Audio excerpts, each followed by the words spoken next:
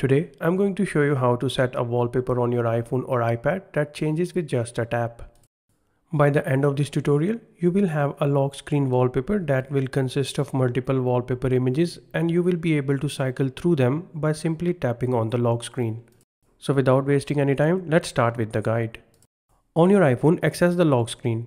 Here, long press on the wallpaper image to access the wallpaper selection screen.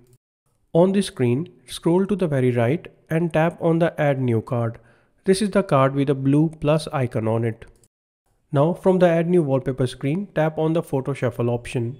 This will bring up the Photo Shuffle menu. Here you will have to tap on the Select Photos Manually option located right at the bottom of the screen.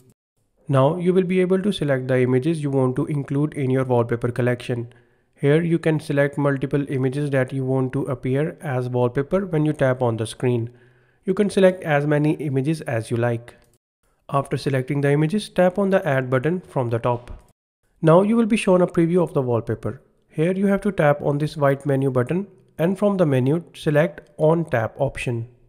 This is an important step that will tell the device to change the wallpaper on every tap.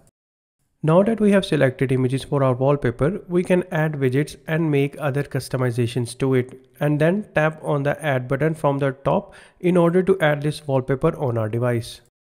Next, you will be asked if you want to use this wallpaper on the lock screen only or if you want to use it as a pair for home screen and lock screen.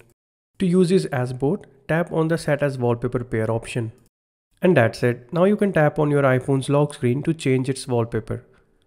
If you found this tip helpful, then please hit the like button and subscribe to our channel so we can reach our goal of 10,000 subscribers. Thanks for watching.